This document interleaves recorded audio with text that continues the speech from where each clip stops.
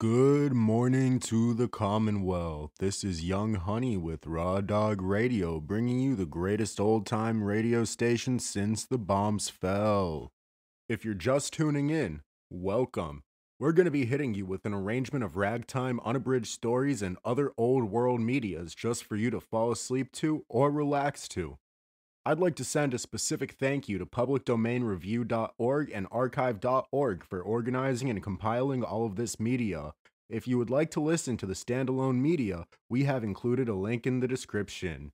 Our last series followed the Frontier Man, but we're going to switch gears to the adventures of the Falcon. Hailing from the 1940s, the hard-boiled spy drama is now around 80 years old. If you can provide proof of your existence when it released as a syndicated radio series, I will personally come visit and cook you a continental breakfast. Without further ado, let's get to listening. Hello? Yes, this is the Falcon speaking. Oh, Peggy. I'm glad you called. I'll have to ask for a rain check, Angel. I'm all tied up. An actor friend of mine just bought himself a gun, and the way it looks now, he figures to make a big hit.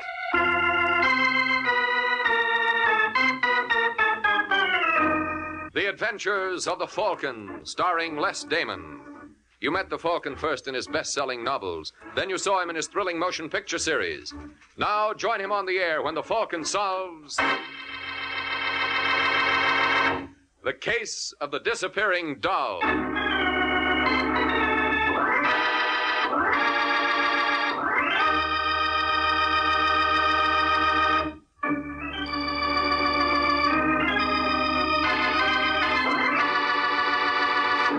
And now, the case of the disappearing doll.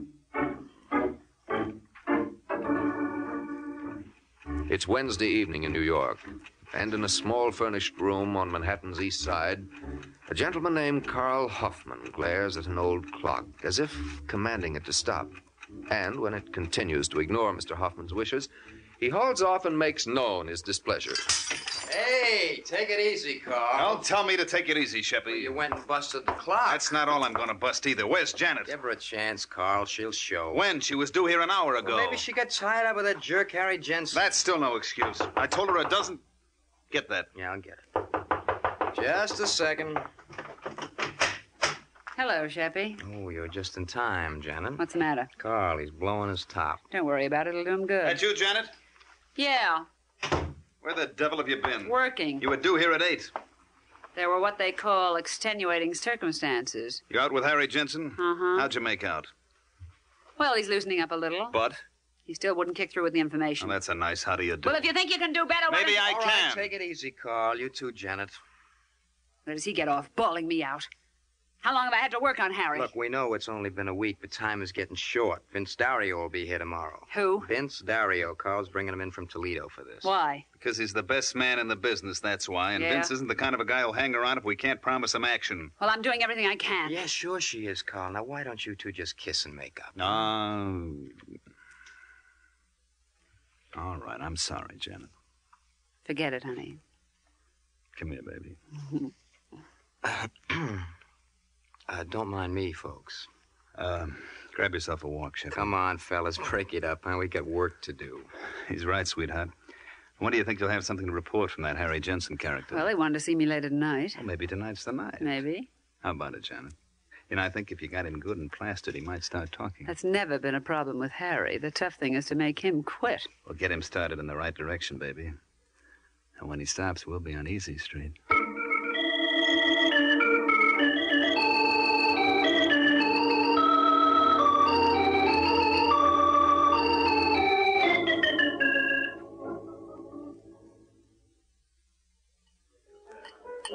Hey, no more from me, Janet. I had enough. Oh, don't be such a sissy, Harry. Who's a sissy? You are. Yeah? Well, let me show you something. Give me that bottle. Now, Harry, do you think you should? Watch. Well, well, well.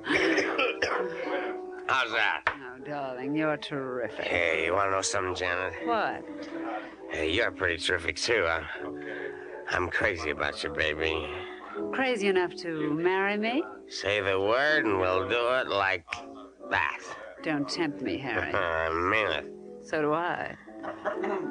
What did we live on? What will we live on? What's the matter with me? I make good dough. $80 a week. Is that anything to sneeze at? Oh, no, that's wonderful, dog. Yeah, I'm top man with the outfit. Who do you think makes all the important deliveries? Who? Me, that's who. Go on. Don't believe me, huh? Ever hear of the McGill Company? Yeah? Well, they got a payroll of $80,000 a week, and I'm the guy who brings it to them. When? Huh?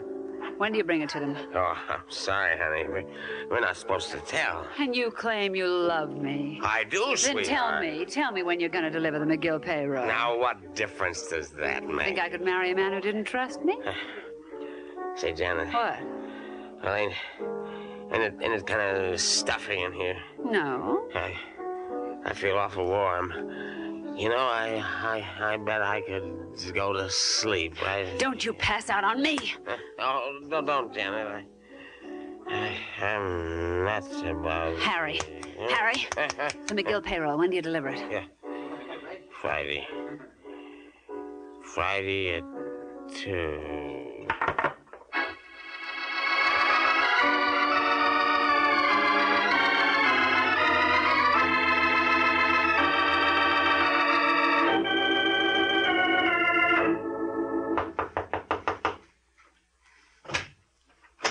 Yeah, what do you want? I'm looking for Carl Hoffman. Well, who are you? It's all right, Sheppy. Let him in. Hiya, Vince. Hello, Hoffman. Sheppy, Vince Dario. Glad to know you. Thanks. When'd you get in, Vince? About 20 minutes ago. You couldn't have timed it better. Got something hot? Mm-hmm. Sheppy, hear of the McGill Company? The people who make all those plumbing fixtures? That's right. Don't tell me you're figuring on knocking them off. That's what I'm figuring on.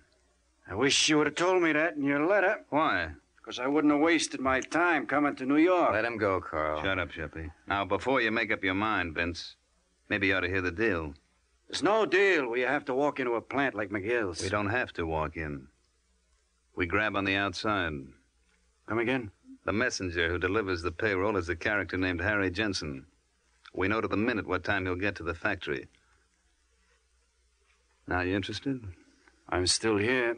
They're tearing up the street in front of the place, so he has to park his bus a block away. Now, he'll come down Remsen Street. That's where you and I take over. Sheppy will be covering the street with a Thompson from a vacant room across the way. Sounds all right. It gets better as it goes along. Now, we give the dough to Janet. Wait a second. Who's Janet? A girlfriend of mine. I don't like it, Hoffman. What's the matter now? I don't like any caper where a babe is involved. You don't know this, babe. How do you think we find out when they're going to deliver the payroll? Oh. Yeah. She's a real stylish kid. What's her last name? Halsey.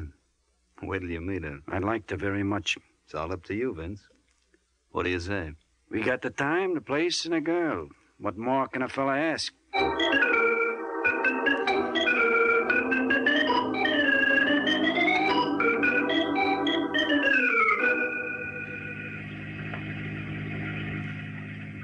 How does she handle, Janet?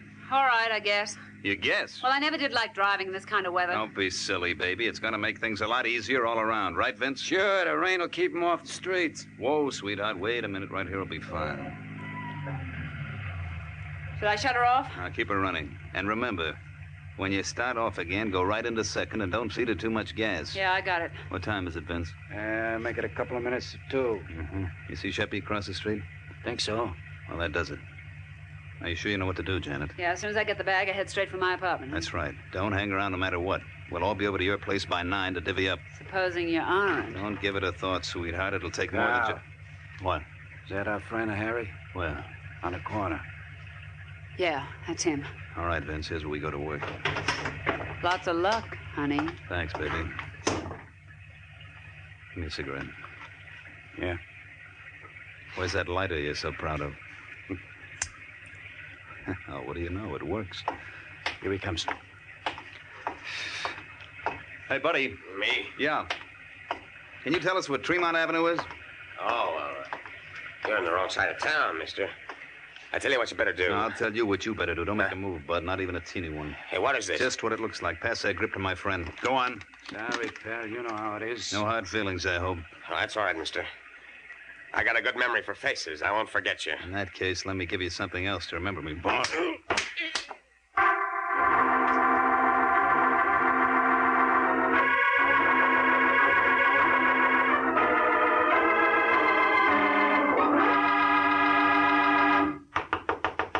is it? That should be open up. Hello, Carl. Vince. Hi. Went off like clockwork, didn't it? Yeah. Where's Janet? She ain't here. Huh? What? No. I was the first one in. It's lucky I had a key to her place, huh? And you're lucky I don't have a suspicious mind. Well, I have. Did she phone in? Uh-uh. You told her to come straight here, didn't you, Carl? Yeah? Well, you don't think she had an accident, do you? No. We would have heard about it. I had the radio in the car tuned to the police calls.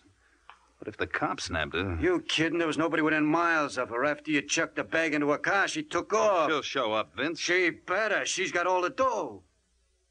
Just what are you getting at? You told me yourself she's a very smart girl. Women who are beautiful shouldn't be brainy. Meaning? I think we got a double cross. You're nuts. I'll leave it to Sheppy. No. Janet wouldn't do that, Vince. Why not? Well, because she never did it before. Did she ever have 80 grand before? Look, what are you worried about? It isn't even 9 o'clock. Well, supposing she doesn't show by 9. Then I'll start looking for her. And if she isn't dead when I find her, she'll wish to heaven she was.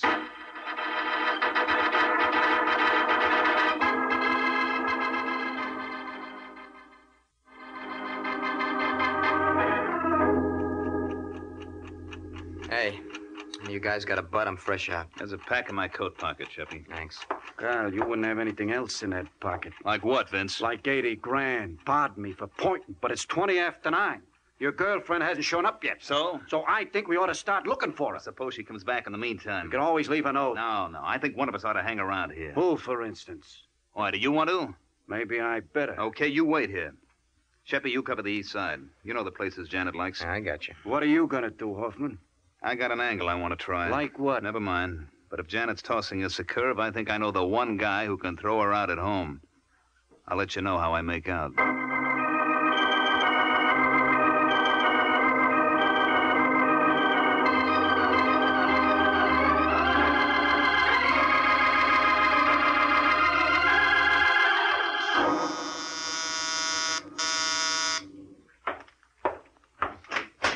Yeah? I'd like to see Mike Waring, the Falcon, please. You are now. Oh, well, my name's Carl Hoffman. Yeah? Can I come in? Oh, sorry. Thanks. Sit down. Much obliged. So what's on your mind? Well, I'm looking for a girl. Aren't we all? No, I mean, this is a special one. Her name is Janet Halsey. Janet Halsey? Yeah, she's my girlfriend. Well, maybe we better take this from the beginning. Well, Janet and I were supposed to be married next Sunday. So I opened up a joint account for us at the bank. How big? $2,000. And she skipped? Mm-hmm. This morning. She lived at the Brighton Towers. How do you know she didn't meet with an accident? Well, she's done this same thing before. Oh, she has? Yeah. She served 3 years in the women's penitentiary under the name of Lois Hart. She got out in 48. Now, how come you trusted her with your money? Well, you know how it is, Waring. You always hope that this time it's going to be different. Mm-hmm. Well, I'll see what I can do, Hoffman. As you say, the first problem is to locate the girl. Yeah, and the moment you do, will you give me a call? I'll be waiting at the Brighton. Brighton? Didn't you say that's where your girlfriend lived? Yeah. I'm using her apartment to operate from. Uh-huh. You see, I wouldn't want to miss her if she came back. Well, I guess that does it, Falcon. I'll be waiting for your call.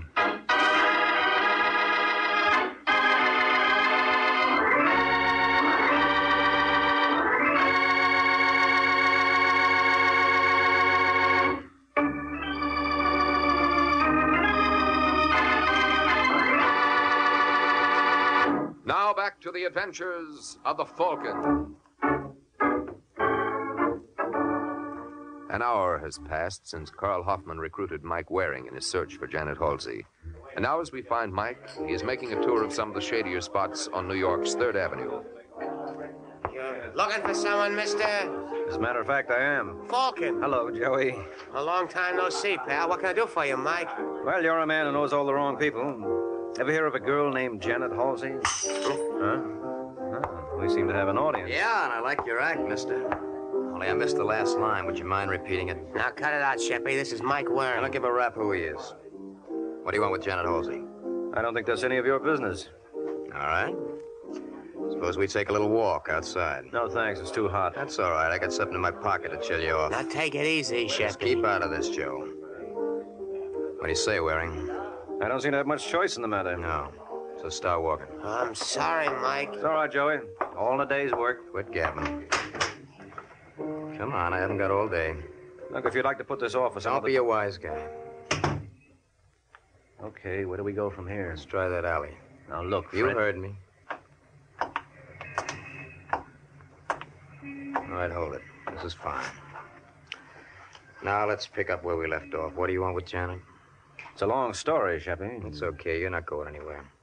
Oh, it might surprise you. Let go. Get that hand out of your pocket. Go or I'll what? All right, punk, on your feet. Let me alone. I said on your feet. Why are you so interested in Janet Halsey? Maybe I'm looking for her, too. Maybe, and then again, maybe you know where she is. No. Where can I find her? I got no idea. Well, get one. Let me go. Come on, Shep, you can keep this up all night. Have you been to the Brighton Towers? No, but someone else has, and she wasn't there. Well, you might try the Riverdale. Apartment 4E. Well, thanks a lot, fella. You've been a great help. Let's do it again sometime.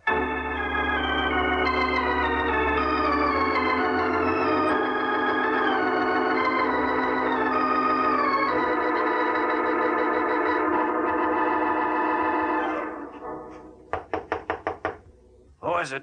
Carl. Where's Sheppy, Vince? Out looking. Did he phone in? No, I guess he had nothing to report. How did you make out? Not so hot.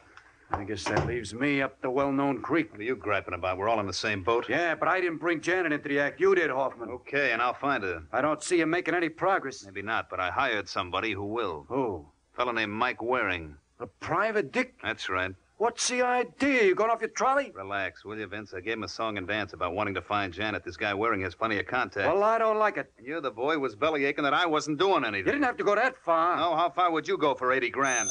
Yeah, I guess you're right. Thanks. That must be Sheppy. I'll take it. Yeah, what do you want?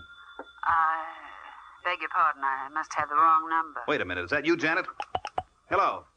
Hello. What's the trouble? I think that was Janet. You're imagining things. Don't tell me. I'd recognize her voice anywhere. What made her call and then hang up? You know something, Vince? That's just what I was wondering.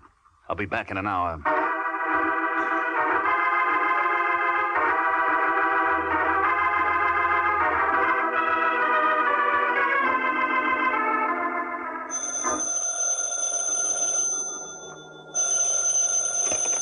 Hello? Hello, is this Janet Halsey's apartment? Yeah? There's Carl Hoffman there. Who's calling? Mike Waring. We just stepped out for a while. Want to leave a message? Who's this? It's okay. I'm a friend of his. My name is Vince Dario. Well, tell Hoffman I've got a lead on his girlfriend. She's supposed to be at Riverdale Arms. If you'll meet me at the 86 Club, we'll go over together. Thanks a lot, Mr. Waring. I know Carl'll be glad to hear that.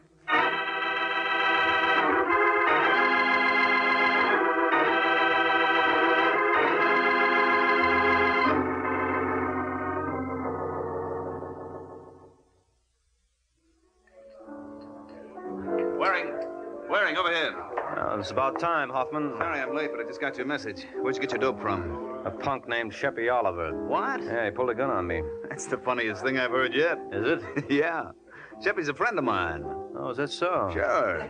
When he heard you asking for Janet, he must have gotten suspicious. Why? Well, he's not very bright. What was that address he gave you again? Riverdale Arms. That's what I thought. It's a bump stair. How do you know? That's where Sheppy lives himself.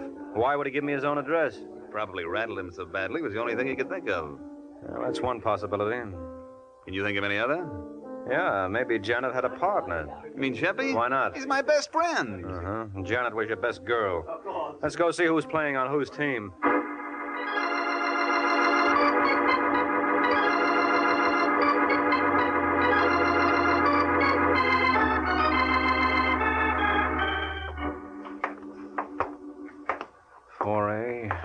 It's the last one down the hall, Waring. You know, there's one thing that throws me. Only one? After I left your office, I went back to Janet's apartment. I was talking with Vince Dario when the phone rang. So? A girl got on. I would have sworn it was Janet, but she claimed it was the wrong number. Well, maybe she was trying to get in touch with Sheppy, and she got frightened when she heard your voice. Could be, but I never thought Sheppy was her type. This is the place. I just can't believe that he... What's the matter? Unlocked? Yeah. Oh, just as I figured. Well, I guess I better call the police, huh? Well, what's the matter? Take a good look. Holy smoke. It's Shippy. Yeah, and with that slug in his head, I don't think he's in any position to call the cops himself. Where's the phone?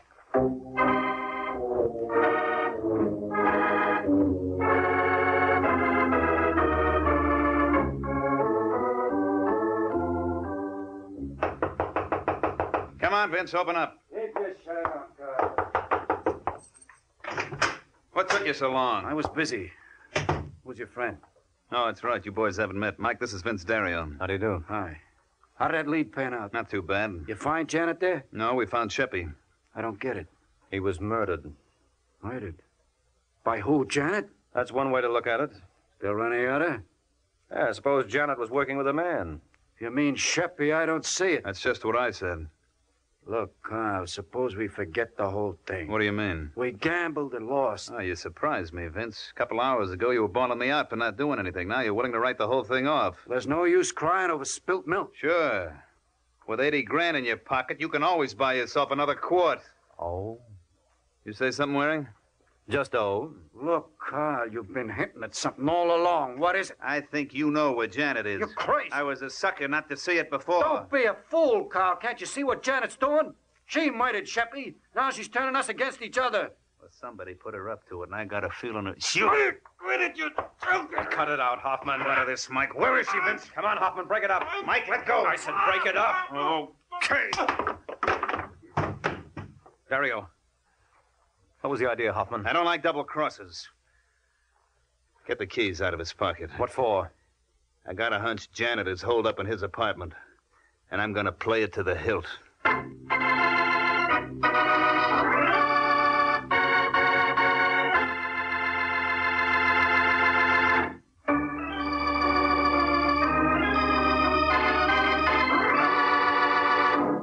Now back to the adventures of the Falcon. Only a few minutes have passed since Carl Hoffman decided that Janet might be hiding in Vince Dario's apartment. Now he and Mike are at Dario's, but so far there's been no sign of Janet. Well, looks like your hunch was worthless, Hoffman. You try the kitchen? I've been all over the place. There's no one here. I still believe that Janet was working. Wait a minute. Open that drawer again. Hmm? I thought I saw an envelope in there. Yeah, you're right. Mr. Vince Dario, 2719 Bolton Avenue, Detroit. Look at the postmark. Bedford Hills, March 16th, 1948. Now look at the return address on the other side. Janet Halsey, State Penitentiary for Women. Uh-huh. You get it? And I was right. Vince knew Janet all along. Well, you could build up a convincing case on the face of it. Yeah, but where is she now? But can't you think of somewhere she might go? Oh, we've covered every possible hideout. No, we haven't. There's one place you're forgetting, Hoffman. Whose? Yours. What are you talking about? You're the man who put Janet up to this. You planned to double-cross your ma from the beginning. Yeah? Yeah, and at that you did pretty well. You murdered Sheppy and framed Vince Dario, and that only left Janet to be taken care of. What about you? I don't think you're man enough. That just goes to... What's the matter, Hoffman? You lose something? That's what you're looking for? Where'd you get that gun? I lifted it off you when you were shoving Dario around. Just say the word, friend, and I'll give it back to you. A slug at a time.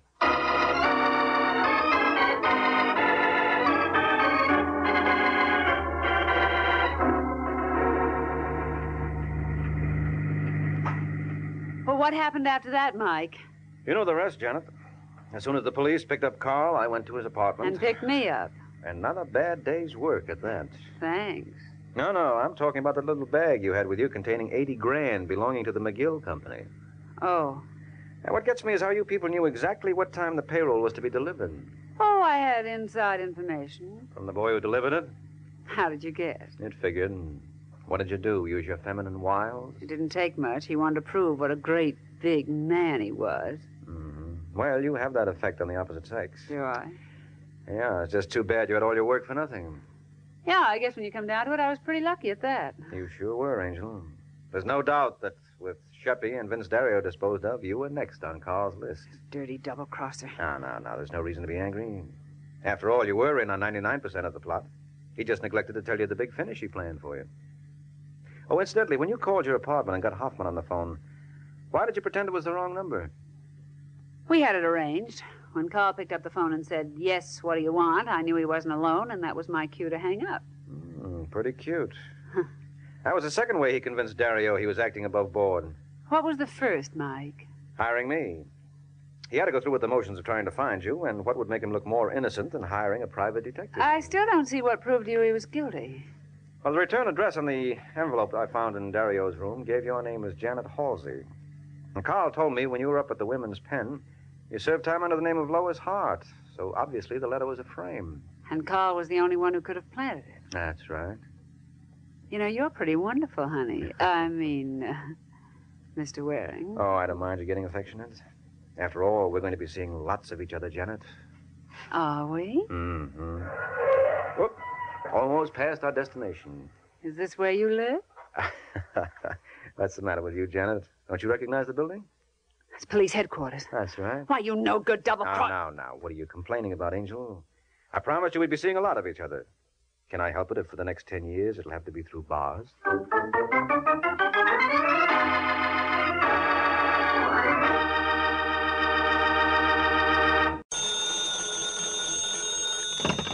Hello? Yes, this is the Falcon speaking. Oh, Nina. I'm glad you called. Now, you'll have to count me out tonight, Angel. I'm in the middle of a hot deal. Some boys I know are interested in the big money, and they figure if we put all our capital in a gun, we ought to make a killing.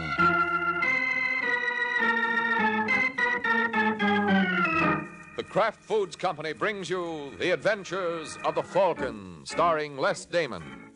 You met the Falcon first in his best-selling novels. Then you saw him in his thrilling motion picture series. Now join him on the air when the Falcon solves the case of the Quarrelsome Quartet.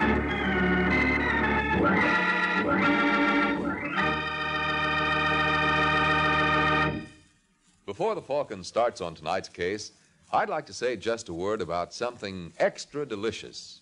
Kraft mayonnaise. Here's really true mayonnaise at its finest. One taste will tell you that. Just one taste of delicate, exquisitely flavored Kraft mayonnaise will tell you that here is mayonnaise to delight even the fussiest cook. Try it. Try it and see for yourself. Tomorrow when you shop, get a jar of wonderful tasting Kraft mayonnaise.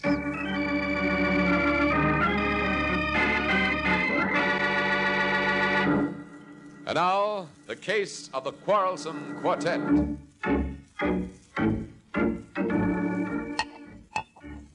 It's late evening in New York, and in a shabby apartment on Manhattan's West Side, a short, heavy-set boy named Dixie Taylor watches his companion, Georgie Reynolds, attack an age-old problem: how to dispose of an empty bottle. But George is equal to the occasion, for spying the fireplace, he comes up with a practical solution. Well, I guess that's one way to get rid of your empties. Anybody ask you, Taylor? No. All right, then shut your face. Hazel? Hazel! You want me, George? No, I was just rehearsing. I'm going in for hard calling. Oh, I'm sorry, sweetie. I was busy. Well, I hope I wasn't interrupting anything important. No, honey. Get me another bottle. Well, darling, don't you Didn't think... I tell you something? All right, George. There's one in my bedroom closet. Well, what are you staring at, Dixie? I was just wondering about Hazel. Well, don't. If you're going to do any wondering, think about Martinez. Although he'll be here. Yeah, when? He was due an hour ago. Or maybe he had some trouble finding Saunders. Oh, that's just ducky. What goes on with you guys anyway? Do I have to tell you? That's probably Martinez and Saunders now. Hazel? Yes, George? Didn't you hear that? Well, I was trying to get Never down... mind the alibis. Answer it. Yeah, just a second. Hello, Hazel. Hello, Mr. Martinez. Your boyfriend here? Yeah, we're in the kitchen. Come on in. Bring your friend with you. Hi, Georgie. Hello, Taylor. Hello, Louis. Well, you took your own sweet time getting here, Martinez. Well, I have a little bit trouble finding Mr. Saunders here. Gentlemen? Bring in a couple of chairs, Hazel. Yes, dear. All right, now go on. Go on. Beat it. But, darling... I said beat it. These fellas and I have some business to discuss. Well, Martinez, did you tell Saunders what I lined up? No, I think was maybe better I leave that for you. It's a snatch, Saunders. A what? A snatch. That's what I thought you said. Well, it's been nice knowing you, gentlemen. Sit down, Saunders. No, thanks. I'm not interested. Cost you something to listen? All right. Ever hear of Big Joe Gallagher? Well, enough to know that if he's the party you got in mind, you can include me out, as the saying goes. Now, don't be a jerk, Saunders. Sure, Gallagher's a big rackets boy, but that's just why we can get away with this. You're crazy. Now, look, Martinez, why didn't you tell me Let that... Georgie finish. Dixie and I used to work for Gallagher. We know what makes him tick. A guy in his position would never yell copper. Yes, but there's one thing you're overlooking. From what I know of Mr. Gallagher, he never goes anywhere without 2 or 3 of his boys. How are you going to separate the wheat from the chaff? I got it all figured out. Gallagher's a ladies' man, see? Now, if a babe were to call him up and arrange a blind date, it's dollars to donuts he'd go for it. I doubt it. Don't tell me. I've seen it work a dozen times. You got the girl? Yeah, Hazel, the one who let you in. I suppose she talks. She wouldn't dare. Besides, she doesn't have to know what's going on. I'll tell her the whole thing's a gag. Well, where do I come in? Hazel will arrange to meet Gallagher at the 49 Club. You and Martinez will pick him up. What about you and Taylor? We can't take a chance. He knows us. Well, what do you say, Saunders? You think this will work, Martinez? Why not? Georgie's got all the angles figured out. So it would seem. Okay, gentlemen. Deal me in.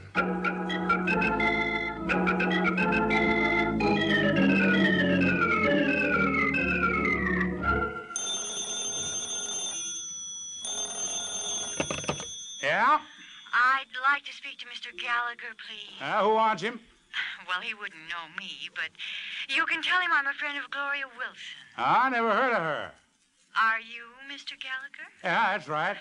Well, Gloria made me promise to look you up when I got to New York. I'm sorry, sister. I don't know anybody by that handle. She was a chorus girl at Pirandello's. Hey, wait a minute, baby. What's your name? Hazel Walsh. You look anything like you sound, Hazel? Oh, now, really, Mr. No, Gallagher? kidding, because if you do, I'd like to see you. I'm afraid that's out of the question, Mr. Gallagher. I'm flying to the coast tonight. What time? 1:15. Well, that still gives us 3 hours to get acquainted. What do you say, baby? All right. But you'll have to meet me here. You see, I'm expecting friends. Oh, that's okay. Where are you? It's a little place called the 49 Club. Do you know it? No, but I'll manage. What color dress you wearing? Blue. My favorite color. Okay, Hazel. I'll see you in 20 minutes.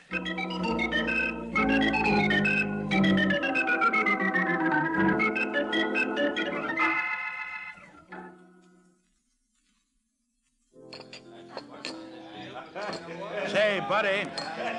Who, me? Yeah, you wouldn't happen to have seen a blonde around, huh? Blue dress? Yeah, that's right. I'm glad to know you, Mr. Gallagher. Oh, who are you? Hazel's cousin. Didn't she tell you we're having a little farewell party in her honor? Well, she said something about friends. Oh, now don't get frightened. We'll be pushing off in a few minutes, and that'll give you enough time to talk to Hazel alone. Where is she? She's in the back room with the rest of the family. Well, let's go. Right down here. By the way, fella, I don't believe I caught your name. Well, it's the same as Hazel's. Related on your father's side. Yes, that's right. Oh, here we are. Hiya, fellas. Hello, Louis. This is Hazel's friend. Pleasure to know you, Mr. Gallagher. Where's Hazel? Oh, she just stepped out for a minute. Well, where's the rest of the crowd? Crowd? Yeah, her cousin told me she had a flock of relatives down here. Never believe Saunders. He's a big joker. Saunders? I thought his name was Walsh. What goes on here anyway? Watch him, Saunders. Just keep those hands where they are, Mr. Gallagher. Frisk him, Martinez. Get your hands off me. Don't get excited, Mr. Gallagher. He's bad for your blood pressure. Is he clean? He is now. Good.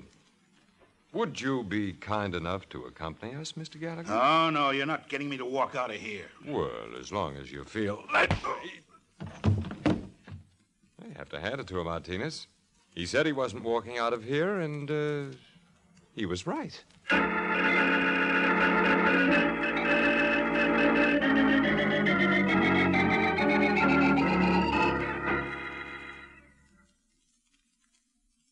Those guys, anyway.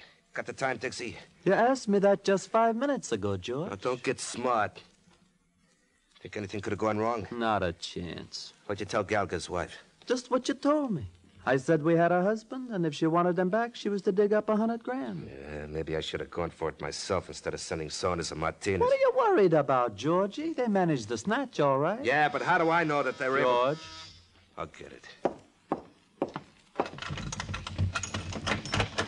Hello, George. You got it, Saunders?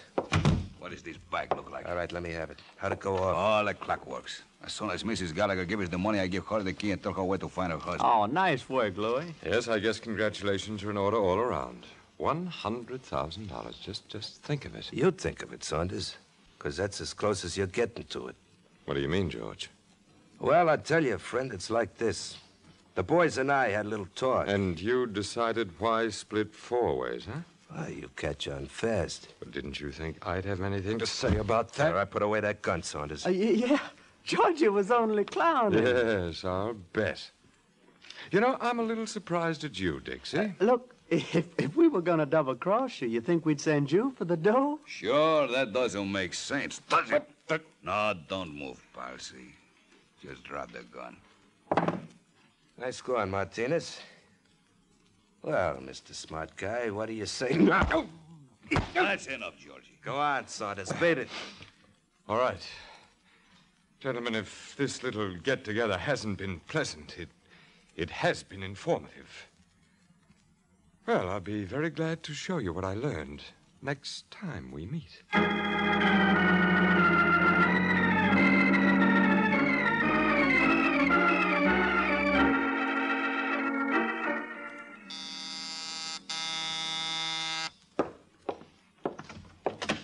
Hello? I'm looking for a Michael Waring, private detective called the Falcon. Well, you picked the right place. Oh, are you... Mm-hmm. Come on in, Angel. Thank you. Sit down. I suppose I should introduce myself. It's customary. Well, my name is Hazel Walsh. Hazel Walsh? Ah, that's right. Who recommended me? Well, I remembered hearing about the Falcon years ago. And you filed the information away for this more convenient date, hmm? Yes. Are you available for a case? At $50 a day in expenses, I am. What's your problem? Well, it's really not my problem, Mr. Waring. A girlfriend of mine is engaged to some man, and she believes that he's done something... Crooked? Of course not. All right, let's call it unethical. Go on. Well, if the man ever was caught, could they force my friend to be a witness against him? They certainly could. Even though she found out about it by accident? Doesn't make any difference, Miss Walsh. Well, isn't there anything she can do? Nope. Only if she were married to him could she refuse to testify. Well, if we got married... I mean, if they got married, I'd... Let's use the first example, Hazel. It'll be easier on us both. Now, look here, Mr. Waring. No, you look, Angel.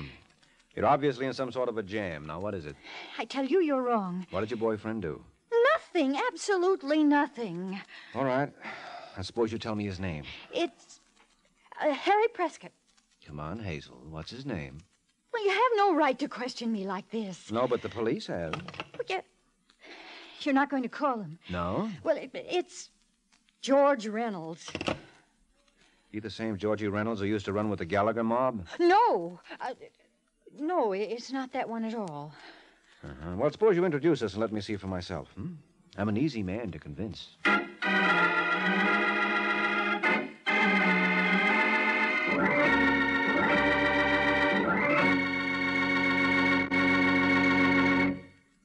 Well, sounds as though Mike follows that good old theory that seeing is believing. Of course, that's a pretty smart idea, I think. And it's a good one for everyone to follow when it comes to food. For example, I can tell you how satiny smooth Kraft mayonnaise is. What an amazing, creamy, rich texture it has because of the special way Kraft blends it. But to really appreciate just how smooth Kraft Kitchen Fresh mayonnaise is, get a jar and see for yourself. That way you can taste for yourself, too. You won't have to take my word for it that Kraft mayonnaise is especially good, with a delicate, delightful flavor, the result of careful blending of only the finest oils and eggs, the most fragrant vinegars and spices. Yes, the best way to tell is to taste Kraft mayonnaise yourself. Try it on a cool and colorful salad of hollowed-out tomatoes topped with spicy deviled eggs and garnished with fresh and tangy watercress. It's really delicious. So tomorrow when you shop, Get a jar of Kraft Kitchen Fresh mayonnaise. Whether you're serving a simple, everyday kind of salad or a fancy company special, you'll enjoy it more with true mayonnaise at its finest. Kraft mayonnaise.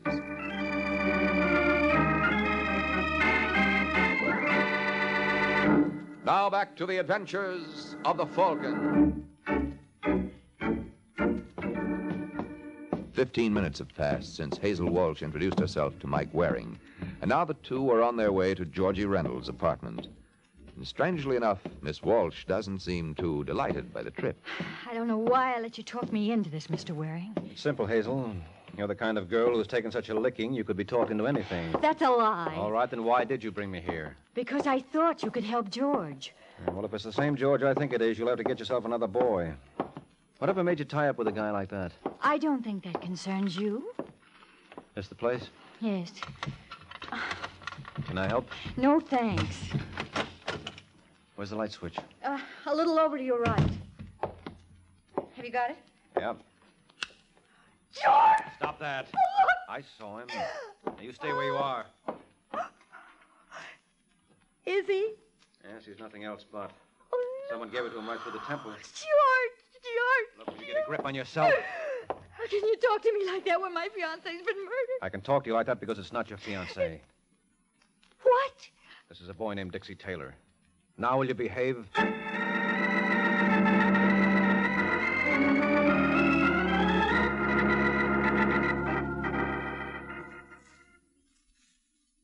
Believe it, Mr. Waring. There must be some mistake. What's the matter, Hazel? You disappointed it isn't George? Of course not. Did you know Taylor? Well, he was a friend of George's. I saw him around here once or twice. Who else was a member of this fraternity? Just a man named Louis Martinez. Oh, well, that's some select group. I've heard of all of them. Did they blackball anyone recently? I don't know what you mean. Did your boyfriend and Martinez cross anyone lately? I don't think so. Hazel, you better stop lying. You don't do it very well. Well, there was a Nick Saunders. Good-looking boy, around 35? Yes. What did they fight about? I don't know.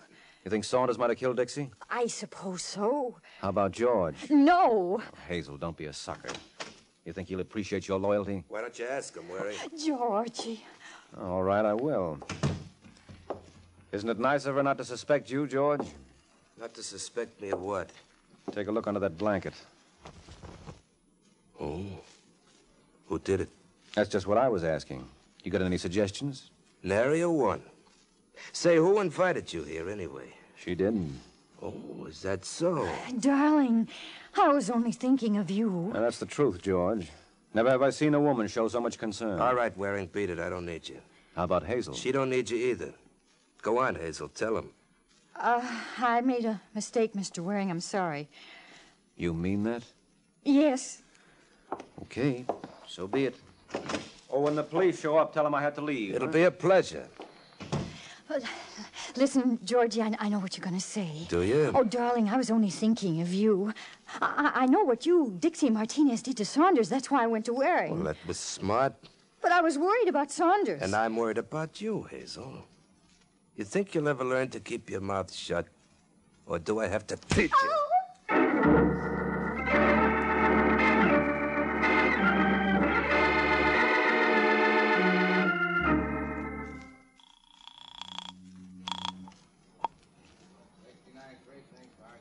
Hello, Corbett. This is Mike Waring.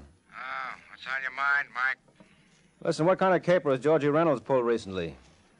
Well, there's some talk going around that Big Joe Gallagher was snatched last week. Oh, that's crazy, Sergeant. I saw him on 48th Street yesterday. I know, but that's the story we got. According to one of my pet stoolies, his missus laid out $100,000 to get him back. You think Georgie Reynolds was behind it? Wouldn't be at all surprised. Well, can't you do anything? You tell me how when we got no proof, and Mrs. Gallagher hasn't seen fit to make a complaint. Was Nick Saunders in on it? You seem to know more about it than I do. What do you know about Saunders? Not quite enough, Sergeant. I'll let you know the minute I learn more. Oh, by the way, there is a body over at Georgie Reynolds' apartment. Go over and pick it up like a good fellow, will you?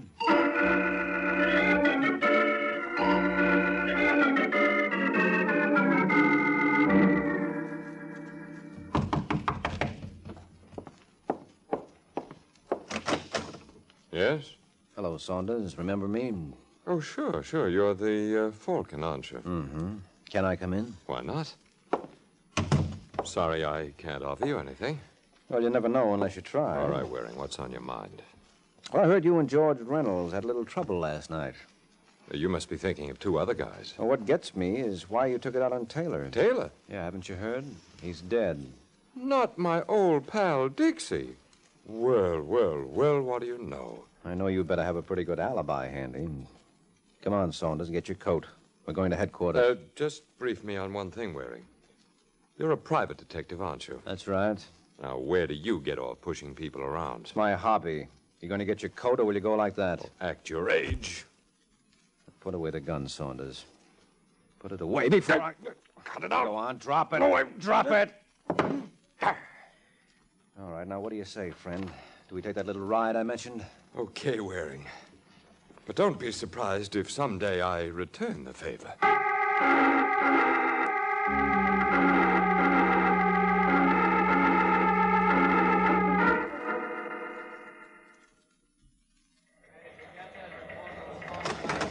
Is there a guy named Mike Waring here? That's me, Inspector. Come in here. I want to talk to you. Okay. See you later, Sergeant. You bet. Sit down, Waring. Oh, thanks. Sergeant Corbett tells me you're the boy who brought in Saunders. Yeah, it was a pleasure. Well, I'm glad you got a kick out of it, because I just talked to headquarters about you. What for? To see how they feel about attempted blackmail. What are you talking about? Didn't you try to shake down Saunders? Is that what he claimed? No, I can put two and two together myself. Well, you ought to go back to school, Inspector. There's something wrong with your arithmetic. I doubt it. When you start shoving a guy around just because he's got a record, there's only one answer. Oh, you're crazy. I tell you, Saunders killed Dixie Taylor. How? He shot him, that's how. From Philadelphia? Oh, what are you talking about? According to the coroner, Dixie Taylor died at 8:30 p.m. So what? Well, at 8:25, Saunders was picked up by the Pennsylvania State Police for carrying a rod without a license. And he wasn't released until 2 hours later. Now, who doesn't know his arithmetic?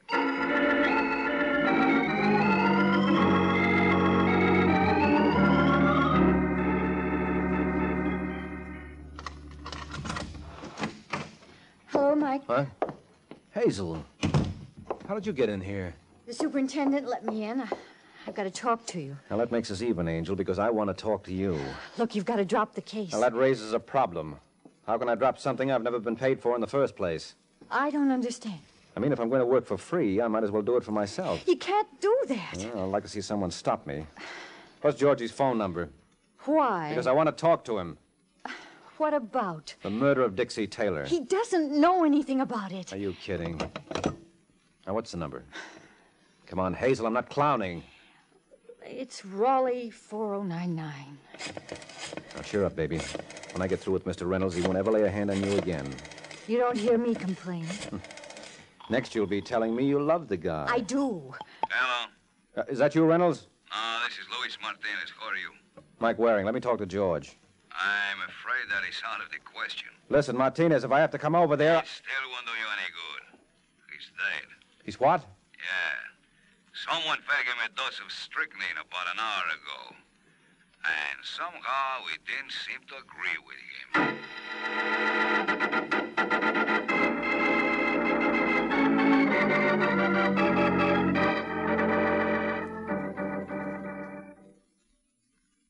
It's not true, Mike. I don't believe it. Martinez was lying. I suppose we go over and check. But George is dead. Oh, come on, Hazel. Get a grip on yourself. You're better off without him. Oh, how can you talk that way? Because it's the truth. He was no good. That's a lie. No, don't give me that. You knew he was the brain behind the big Joe Gallagher snatch. No, you're wrong. Who are you kidding? Oh, so incidentally, what happened to the loot? The loot? The ransom money Mrs. Gallagher paid off. How would I know? Well, you would if anybody would. You can't keep it, Angel. I didn't intend to. Then where is it? Well, they didn't tell me, but I watched them through the keyhole. Where did they put it? Under the middle cushion of the sofa in George's apartment. Okay, let's get it before someone else gets the same idea. I wouldn't be surprised if we're a little late now.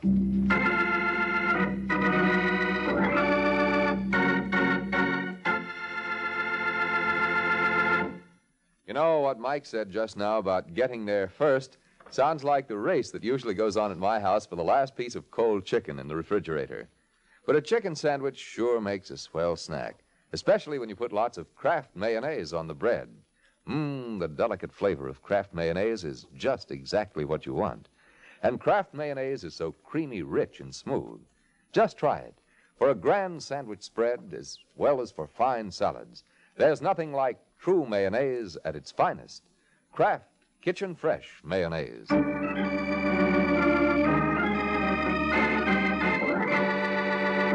Now back to the adventures of the Falcon.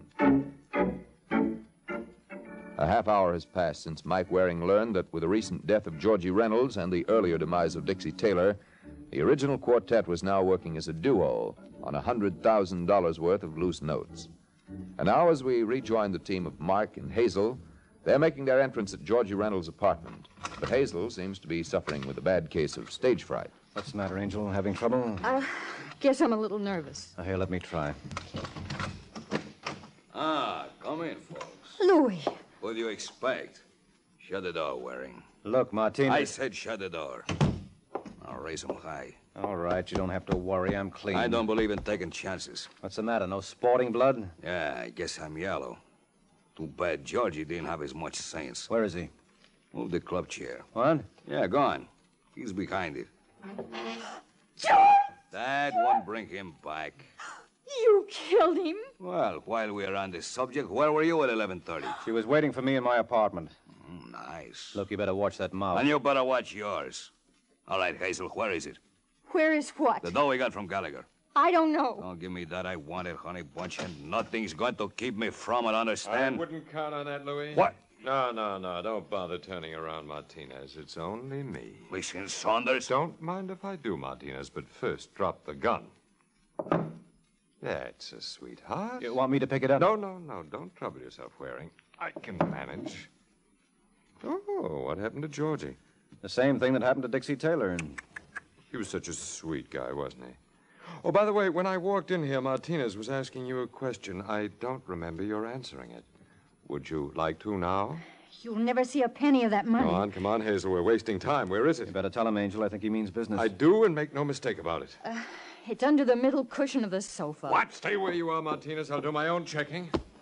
Oh, now, isn't that pretty? Listen, Saunders. I'm afraid I haven't the time, Louis. You'll have to find it, Saunders. What? Get down, Hazel! No. Hey! Had enough, Saunders? Yes, he has. Oh, hello, Sergeant. Hiya, Mike. The inspector sent me around to apologize. Oh, what happened? 20 minutes ago, a call came through from Philly that Saunders they picked up there was this guy's cousin. I thought there was something screwy playing. Well, if you fellas don't mind. Just a minute. Where are you going, Martinez? Well, I just figure it's no point in my hanging around just now. Well, you better get used to it, Louis. You're going to do quite a bit of it from now on. What are you talking about? You killed Dixie Taylor and George Reynolds. You're crazy. Well, maybe you're right. Here I've got you hanging when any kid knows that in New York they burn you. All right, Sergeant, prove it to him.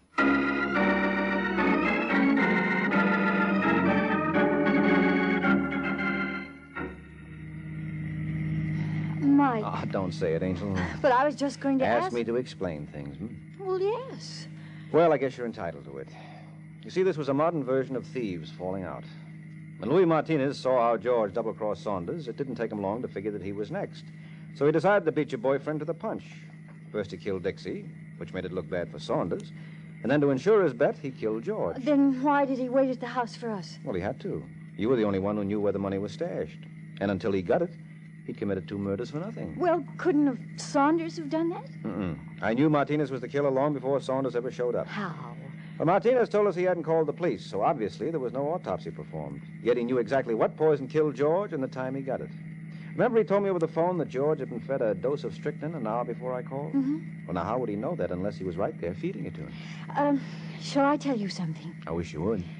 I lied to you about loving George, you see. Otherwise, I was afraid you might suspect me. Oh, I couldn't afford to, Angel. Why not? Well, you're much prettier than Martinez and Saunders. Oh, I don't understand. Well, you see, I figured to wrap up this case around midnight. And if you were guilty, what would I do for a date?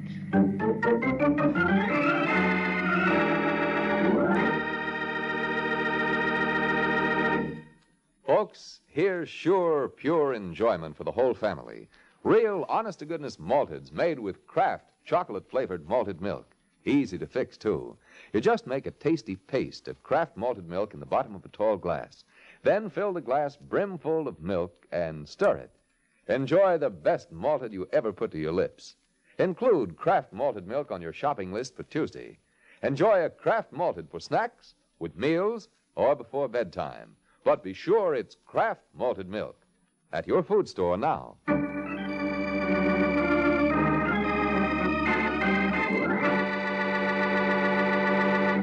The Case of the Worried Champion. The Case of the Worried Champion. That's the title of next week's adventure of the Falcon, when Mike Waring learns that a boxing title is something a number of people are willing to shoot for. So be sure to listen next week at this same time to another exciting adventure of the Falcon, brought to you by the Kraft Foods Company. The Adventures of the Falcon are based on the famous character created by Drexel Drake, produced by Bernard L. Schubert, written today by Gene Wang, and directed by Richard Lewis. Music was by Arlo. Les Damon was starred as the Falcon, with Amzie Strickland as Hazel. This is Jay Jackson speaking.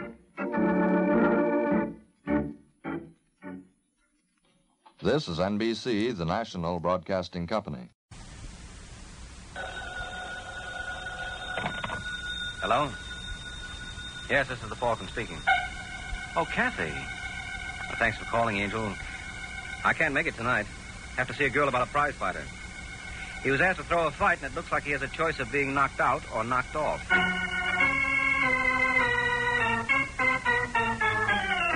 The Adventures of the Falcon, starring Les Damon. You met the Falcon first in his best-selling novels. Then you saw him in his thrilling motion picture series. Now join him on the air when the Falcon stars The Case of the Worried Champion.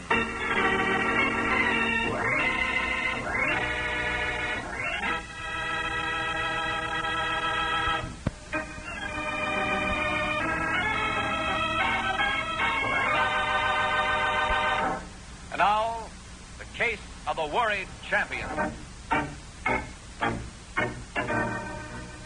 It's Sunday in New York, and this particular Sunday happens to be the birthday of boxing champion Tommy Foster. So Foster's manager, Luke Whitney, is throwing a big celebration at the River Steakhouse, and a good time is being had by all, when suddenly Foster's jaw tightens and he scowls as he stares across the room. Whitney notices. Oh, what's the matter, kid? Look who just came in. Who? Well, what do you know? Steve Cortez. It was in the paper you having a party for me here. That's why he came. So what? Don't let it get you. I know what he's trying, Whitney. He wants to get my goat. So you don't let him. You laugh it off. Burns me up. Way he's been yapping in the papers about... Part of the game, kid. You should know that by now. Well, he didn't have to come here. Look, if you're going to let him get you like this... Hey, here he comes. Over to this table. All right, just sit tight. Let me do the talking. Save the fireworks for the ring. Well, if this isn't a coincidence. Is it, Cortez? I suppose you didn't know Whitney was having a birthday party for me here tonight? No kidding, champ. Well, happy birthday to you. If I'd known, I'd have brought a cake. Well, why don't you sit down, Cortez? Join the party. Well, thanks, Whitney, but I don't think the champ would like it. To keep reminding him what's in store for him. Now, look, if you think I'm afraid of you, Cortez... Now, where would I get an idea like that? Just because you've been dodging me for 2 years? I wasn't dodging. Just because the only reason you finally agreed to meet me was the commission threatening to suspend you if you didn't? That's a lie. Never mind, Whitney. I'll quit riding Foster. I see he's the excitable type. So I won't upset him anymore. Until we get in the ring. Oh, yeah? Now, that's what I call a bright remark. I'll show you who's bright. Get on, will you? You think I'm a scared of you? Stop it, Foster. Now, don't be a chump. Let go with me. I'm not taking any more of his lips. All right, Cortez, you've been asking for it. Try this on for size. Well, Whitney, there's your champ. If him and me are going to meet in the ring, you better start picking up the pieces.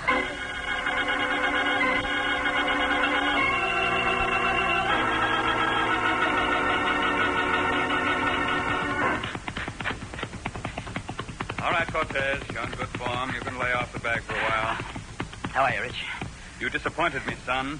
You disappointed me badly. Yeah, how? The little fracas with Foster the other night. He started it. Of course he wasn't goaded into it, Cortez. You wouldn't dream of needling him. He's punchy. He blows his top easy. Did you know something, son? What? I had $75,000 invested in you to take Foster, and then this ridiculous incident. Most disappointing. How do you figure that? I flattened him in 10 seconds. Looks to me like you invested smart. Where's the disappointment? The odds, son, the odds. You've jumped to a 1-5 favorite. No percentage in backing you at that figure. He'll still win. I always insist on a better return for my money. I'm sorry, Rich, but Foster asked for it. I didn't come here to quibble about the details. Now, why did you come here? You see, Cortez, it's like this. Considering the shift in odds, I'm forced to back Foster now instead of you. You understand? All right, it's your dough if you want to throw it away. You don't understand. I have no intentions of throwing it away. So what do you want me to do? Have I asked you to do anything? I'm beginning to get the idea without you asking. Good. I counted on your good sense. Go chase yourself. I just wanted you to know I'm not the only one betting on Foster. And if you whip him, well, somebody will resent it. I thought I should tip you off, son. I always like to do the friendly thing. Well, thanks so much. Now get out of here. And not so fast. I might be asked your attitude in this matter. If I am, what answer do I give? Oh, you want an answer, huh, Rich? Yes. All right. Here it is in a nutshell.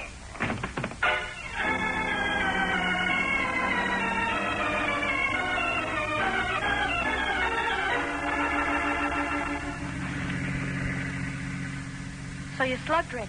Yeah. For a fellow who makes his living by fighting, it seems to me you're giving away an awful lot of free samples. They asked for it. Even so, Rich wanted me to take a dive. I don't go for that.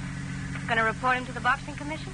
I can take care of myself. I don't need the commission. But I thought you're supposed to report any gambler who asks you to throw a fight. Look, leave me handle it my way, will you? Sure, Steve, sure. You sure are touchy lately. I got things on my mind. What things? Don't tell me the fight's bothering you. Foster, don't make me laugh. And what is it? It's nothing. But you just Look, said... what are you, a detective or something? No, Steve, I'm just trying All the time you gotta act suspicious. Well, I wasn't suspicious, but now I'm beginning to wonder. Oh, now you're beginning to wonder. Yes, huh? I am. Come to think of it, you broke 3 dates with me last week. I told you, training. Gotta get to bed early. One of the nights was the night you had that fight with Foster. You break a date with me and wind up in a nightclub? Not a nightclub. It's a restaurant. That's all. I gotta eat, don't I? Act like I never take you nowhere. You're beginning to act like maybe you don't want to. Steve, what's the matter? Is there somebody else? It don't mean anything. Just a couple of dates. Oh, then there is something. Now, don't get any ideas. It's you getting ideas I'm worried about. I told you, it don't mean anything. It's you and me, baby. You know that. Yeah, you and me and how many others?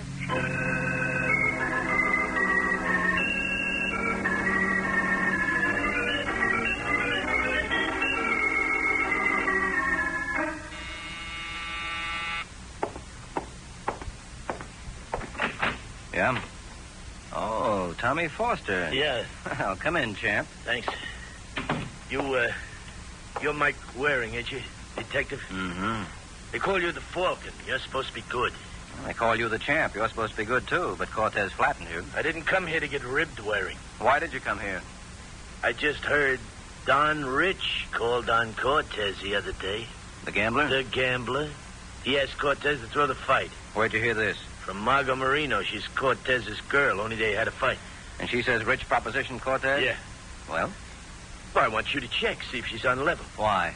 Well, Cortez should have reported Rich to the commission, and he didn't. So if Margot was shooting straight, Cortez could get himself suspended. You mean you could get him suspended? What's the matter? You afraid to meet him? Why, you... No. Careful, Foster. Slugging me is no way to get me to work for you. Everybody thinks I'm scared of Cortez. Look, I want to meet him, you understand? I've been ready right along, only Whitney wouldn't sign me up. Whitney's your manager? Yeah. So Whitney's scared of Cortez. He said Cortez wouldn't draw flies. Well, maybe you will after Cortez gets through with you. Funny man. I ought to... Now, look. You came here to get me to help you out of the fight with Cortez. You can't expect my overwhelming admiration. You got it wrong. I just want a fair fight. When I lick him, I don't want nobody saying that he took a dive. That's not the way you put it before. Well, that's the way I meant it before. Now, you're going to take the job, or ain't you? You want me to check with Cortez's girl, find out if she was telling the truth about Rich? Huh? Yeah. Well, why not just report what she said to the commission and let them investigate? Well, I don't want to stick my neck out if she's lying. Mm-hmm. What's the girl look like? Oh, really? Yeah. All right, Foster. I'll take the job.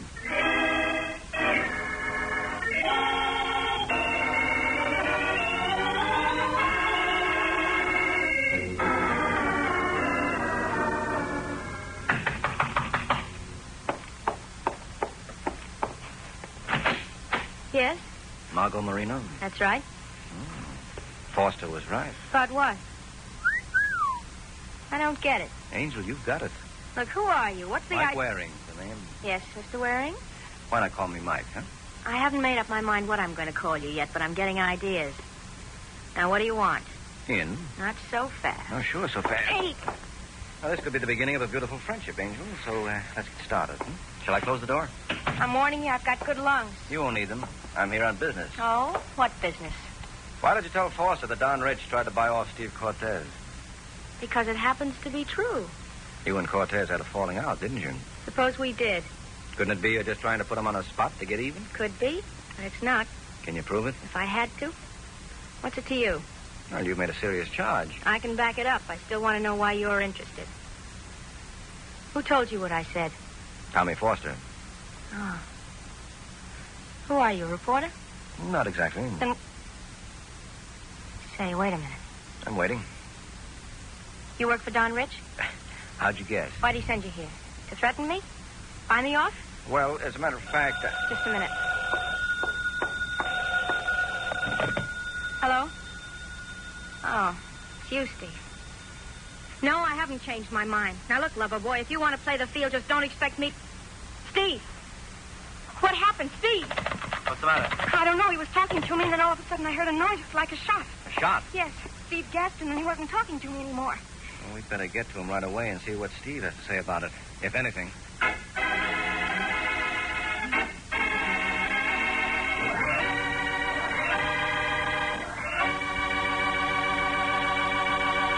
Home of the KNX Drum Hour.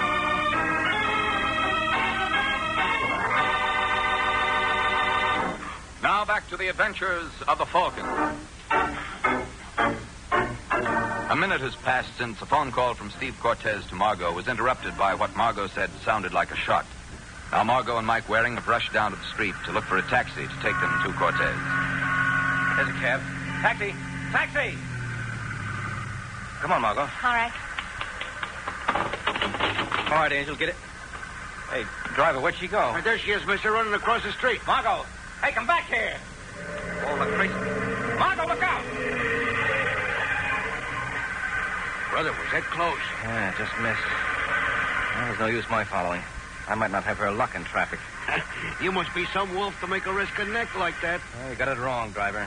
You know, how come she scrams like that? I'm not sure, but I don't think what scares her is a fate worse than death. You don't? No, what I think scares her is death. All right, driver, let's go.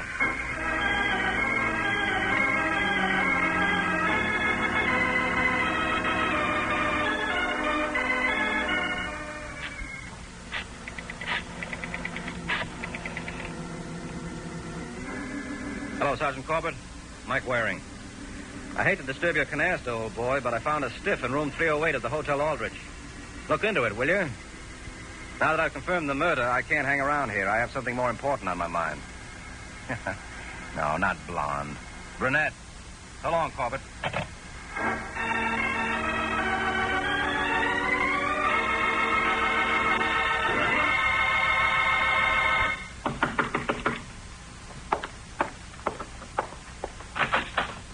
Oh, hello, Waring. Come in.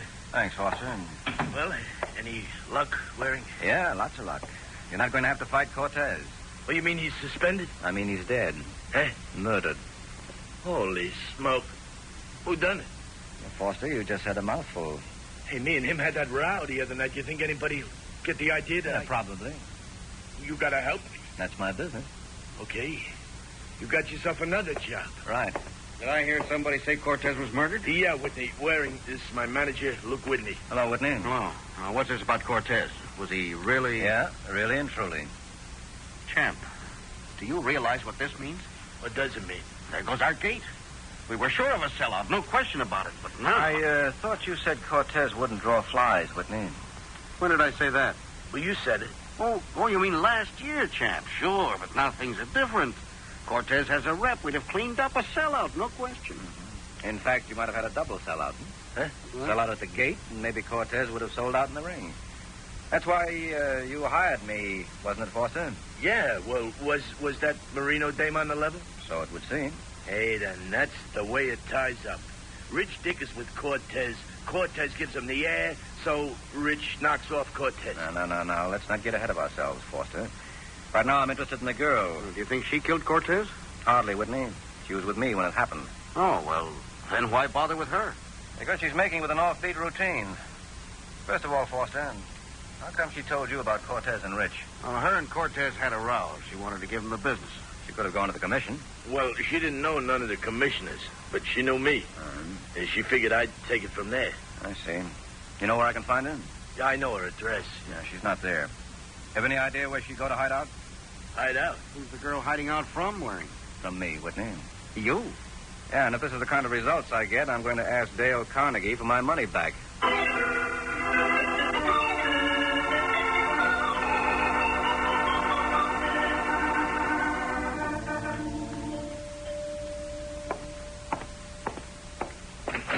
How do you do, sir? Hello, I'm Mike Waring. I'm looking for Don Rich. Mike Waring, I've been half expecting you. Come in, sir, come in. Thank you. I take it you're Rich. That's right. How come you were expecting me? Before we go any further, a conversation like this can never get anywhere unless one of the participants has the initiative. Therefore, allow me. All right, Rich. The gun gives you the initiative. Now what? Now you raise your hands above your head. That's it. And now we walk into the living room. Go ahead. Walk into my parlor. You may sit in that easy chair. Thank you. And if you like, you may put your hands down, one on each arm of the chair. As long as you keep them just like that, there'll be no trouble. You comfortable? With that heater pointed at my middle? Sure, I feel fine. It's necessary for the moment. I understand you're working for me. Oh, you found Margot. Where is she? Look, son, I drew this revolver so that I should do the interrogating. I want to know why you said you were in my employ. I didn't. You just admit it. The girl said so. It was her idea. What's your connection with her? I've just been wondering the same thing about you. But I have the gun. Oh, I haven't forgotten. Then answer my question and don't move your hands. All right. I won't move my hands. How about my feet? Oh, no, I'll take that gun. No. Yes. There we are. All right, son, you win. Oh, don't look so grim, Rich. Don't tell me you didn't get a big kick out of it. I'm in no mood for humor. All right, as long as you're still in the mood for conversation. Only this time I have the initiative. What do you want to know? Your tie-up with Margot. There isn't any tie-up. She ran out on me. She blabbed to you. Because she thought you were working for me. Well, what's that got to do with it? Why not ask her? Where can I find her? At her apartment, probably. No, that's the last place. She knows I might look there. She doesn't care anymore. How do you know? She was afraid of me. She thought you were employed by me. Now that misunderstanding has been cleared up... She's not afraid of me anymore. How about you? Not afraid of me either. I made it clear she had no reason to be. Well, why was she in the first place? Because of the way you acted. Oh, no. There was something else. I think not. I think so. Well, ask her. I intend to. So long, son.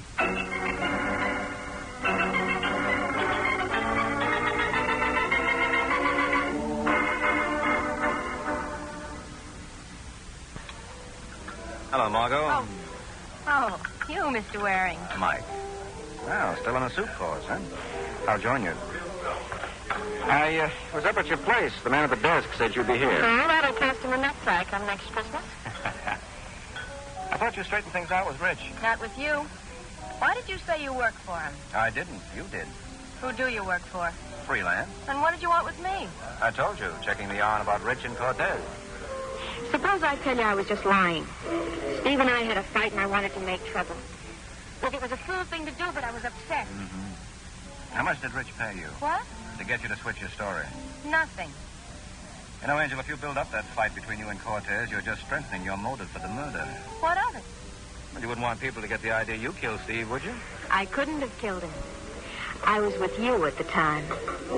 Oh, yes, that's right. Why do you say it like that? Like what? Sarcastic. I was with you.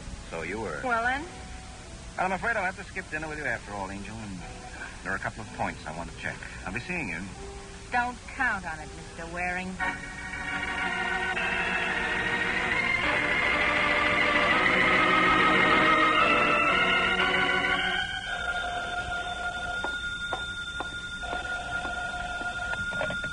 Hello? Hello, Whitney. This is Mike Waring. Is Foster there? Just a minute. Champ, for you. Who is it? Mike Waring. Oh, yeah.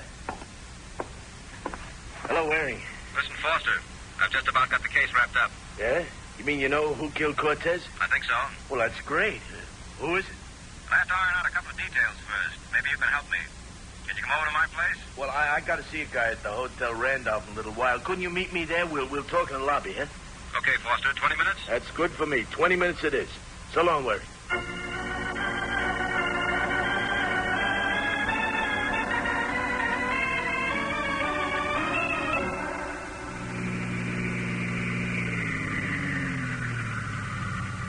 Okay, mister, here you are. Hotel Randolph. All right, driver. Thank you. Say, can you change... Oh, hey. Mister, you all right? Mister!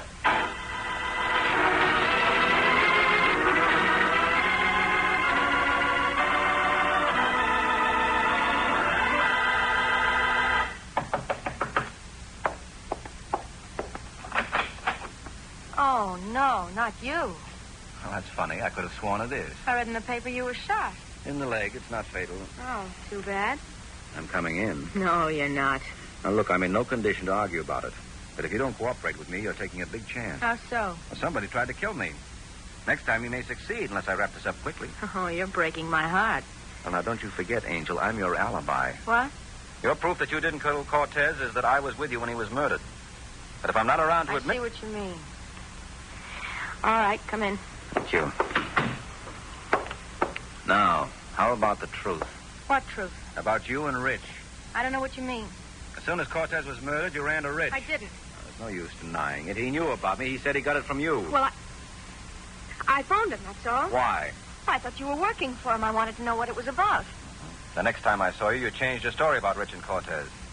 How'd Rich get you to do that? He didn't. Rich didn't go up to see Steve. I lied about it. And later I decided to tell the truth, that's all. Mm-mm. You've got it backwards. Now, if you want my help, you've got to level with me. I am. No, you're not. You're afraid. Yeah. All right, now listen. Rich won't hurt you. I'll see to that. But you're in a spot, Margot, a bad spot. And the truth is all that can help you. So now let's have it straight or I'm getting out of here, and don't count on me for an alibi. All right, you win. What do you want to know? Why you switch stories? Well, when Steve was killed, I thought Rich might kill me, too. Oh, you thought Rich was the murderer? Well, naturally. So I escaped from you and called him. I swore I wouldn't say anything about his going to see Steve if he'd only leave me alone, and he promised. You accepted his promise? Well, what else could I do? Now, come on, Margot. Where are we going? I want to wrap up this case, and I'd like you to be along. What can I do? Well, you can hold my hand, Angel. Let's go.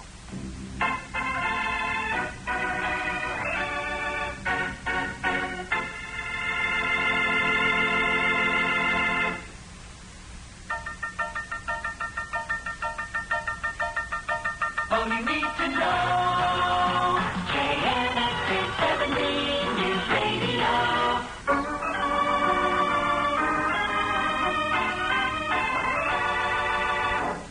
Now back to the adventures of the Falcon.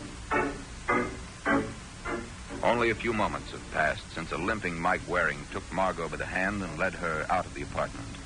His goal, to wrap up the case. Now we find Mike at the local steakhouse that serves as Foster's hangout. Oh, Foster, Whitney. Oh, Waring. Margot. Oh, sit down. Join us. Thanks, Whitney. Don't mind getting off this leg. I heard you were in the hospital. Yeah, Foster, overnight. Well, just what happened to you anyway? Whitney, I went over to the Hotel Randolph to keep an appointment with Foster here. When I got out of the cab, somebody was waiting for me in the alley next to the hotel. He plugged me, that's all. Well, you know who it was, Waring? Yeah, sure, Foster. Well, you mean you seen him? No, but I know him. Who? Same person who killed Cortez. Bullet was from the same gun. But do you know who killed Cortez? I think so, Foster. Well, who?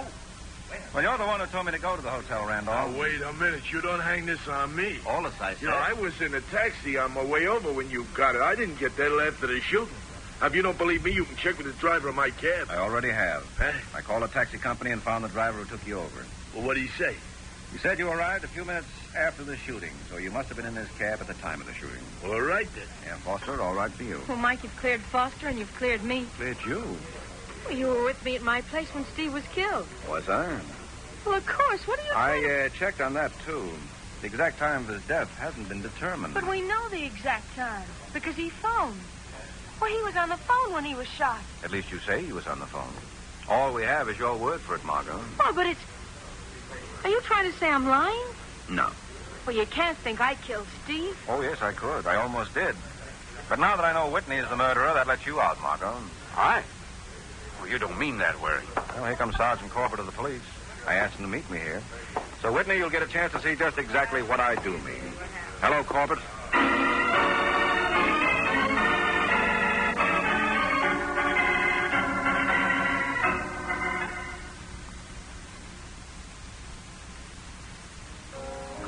Why did Whitney do it, Mike? Well, they were sure Cortez could beat Foster. So when the boxing commission forced the match, Whitney killed Cortez to get rid of the threat to Foster's title. He figured Rich would take the rap for it. But the match was a sellout. Think of the money Whitney lost by killing Steve. Peanuts compared to hanging on to the title. There'd be other matches. And Foster had a good chance of whipping anyone but Cortez. I see. Well, why did Whitney try to kill you? Because I said I had an idea who the murderer was, and Whitney thought I meant him. Well, didn't you? No, not at the time. It was his shooting at me that put me straight. How? Well, the person who shot at me was waiting in the alley next to the Hotel Randolph. That meant he knew I was going there. Uh-huh. Well, Whitney was with Foster when Foster made the appointment to meet me at the Randolph. And they were the only ones who knew. So, had to be one of them. And when the cab driver cleared Foster, that left Whitney. All right, Mike. Only one more question. What's that? You insisted on bringing me along when you nabbed Whitney. Why? I didn't help you. Well, Angel, suppose all I'd ask was for you to have dinner with me tonight. Would you have accepted?